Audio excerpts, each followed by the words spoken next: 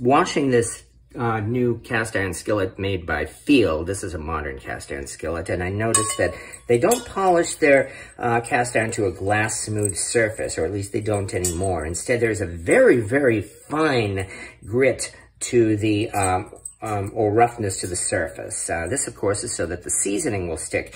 This also makes washing this pan interesting because it makes an interesting sound when you rub across the surface.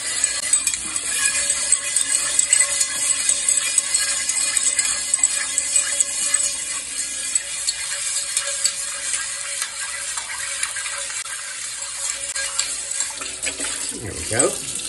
Yeah, I can definitely feel it as I run this cloth across the surface here. It's like doing this on a very, very finely grooved surface. Much more fine than a vinyl record album.